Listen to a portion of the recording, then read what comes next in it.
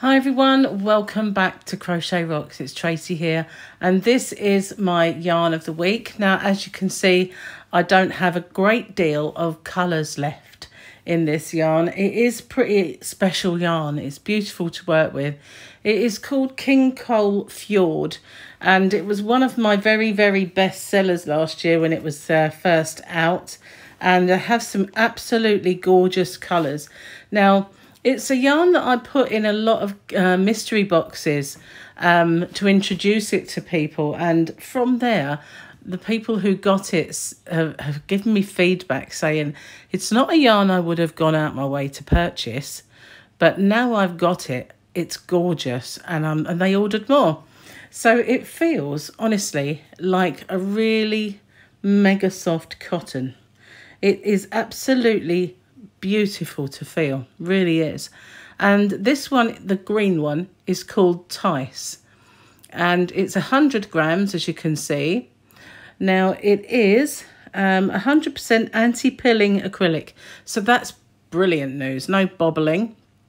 Approximately 273 yards or 250 meters, and there are the washing instructions, which if you're anything like me, you have no idea what the symbols mean. I know that obviously if there's a cross on it, you can't iron it. You probably can't tumble dry it. I don't know. Is that a tumble dryer? I don't know.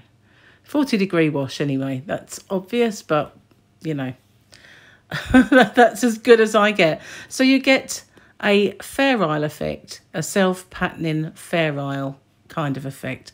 Now, obviously, that is with it being knitted. So, obviously, the smaller the stitch, the more Fair Isle the pattern. And this is the green one, as I said. It's beautiful muted colours as well. I really like that one, Tice. And this one was the very first one I ever got, and I got it as a customer because I really liked the colours in this one. Nice and bold and bright. And I had some other bold ones, but they've all sold out. And this one is called Fuchsia, and I guess that's fuchsia, but it is a darker colour than bright fuchsia. Seriously soft. Really gorgeous stuff. Okay, so that's this one. And you can see the effect of that Fair Isle patterning on this one. A bit more so because it's brighter colour, a bit darker, so you can see the actual swatch that they've made up. But this one is called Fuchsia. I don't know how much quantity I've got of these. Some of them a little more than others, I think. Now this is a gorgeous soft pink with some really lovely kind of contrasting pinks in there, and a kind of creamy colour, sort of pinky creamy colour. Absolutely beautiful, I have to say. Now this one is upside down. No, it's not. Called Vicanes, or I'm not sure how you pronounce the name of some of these, but they are places. It's called Fjord, and these are place names. And some of them are easier than others. Whether that's Vicanes after the Vikings, I don't know.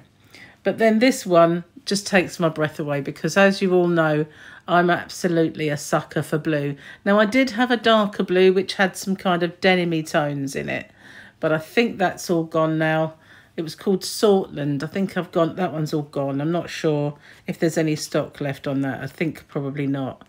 And this one's called Tromso, but I'm really into this colourway. Oh, I hate that word. But there you go. I've actually said it. So I'm not sure, as I say, what the quantity is. I've got a fair bit of this one, though, I think, because it was one of my last ones that I purchased. But, yeah, I always get upside down. Wouldn't be me if it wasn't upside down. But I think as well, putting some of these kind of together would look quite nice, like the pastel-y ones especially. If you had some way of combining them, they'd look really nice. I love these two colours together as well. They're really pretty. If you're making some kind of baby blanket, that would look lovely. They are baby soft. They really are. I mean, obviously these are an adult kind of marketed as an adult yarn, or for children where you're making a Fair Isle kind of sweater, I'd say, or a cardigan. But you could make anything with it, really, couldn't you? Just stunningly beautiful and super, super soft. So these are my last colours, and so therefore they are on special offer. And that won't last too long, because I don't think the stock will last too long.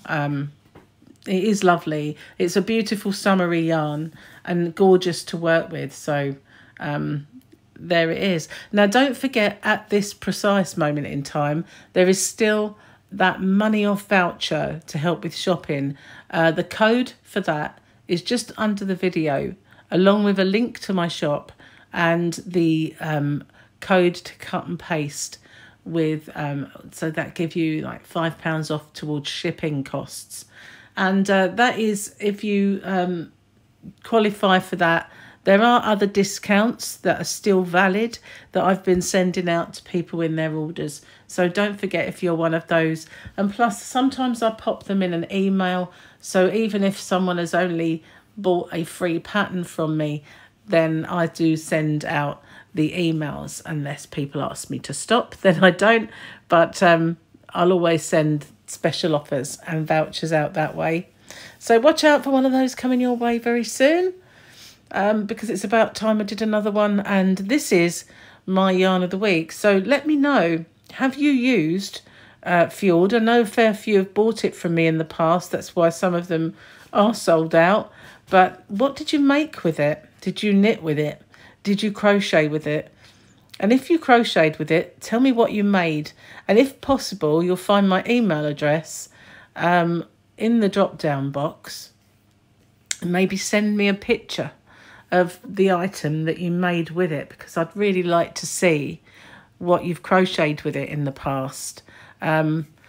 Excuse me a second. That caught me there. So yeah, it's obvious, you know, you get a Fair Isle effect with the knitting, but I would just love to see something larger made up with crochet and see how that works out. Because I've only made something really small with it and worked it up to see what it looked like when it was this one, when it first came out. Beautiful yarn. But as I've told you in the past, I'm kind of beginning to phase out King Cole just a little bit. So I've not made any reorders for King Cole until I get my stock levels where I want them to be. And then I'll carry a few of the lines and a few from others as well. But at the moment, I'm kind of phasing them out. It's not that I'm disappointed with them or that they're poor quality, because they are exceptional. Absolutely. They're one of the yarns that have been around for a very long time, and I cannot fault the quality of it at all. It's just that I did actually go a bit too crazy when I first started my shop, and I bought way too much King Cole. And I do need to make spaces so that I can carry other brands and other lines. So there's no other reason than that I'm phasing them out. They're certainly one of the top quality yarns and very, very good company. Anyway, so that is this time's yarn of the week. This week's yarn of the week. Well, I hope you like it. It is a beautiful, beautiful yarn. And as I say, don't forget, if you have used it, I want to know what you made with it. And if possible, I want to see what you've made with it, only if you can. Well, thank you for watching, and I'll see you on the next one. Bye for now.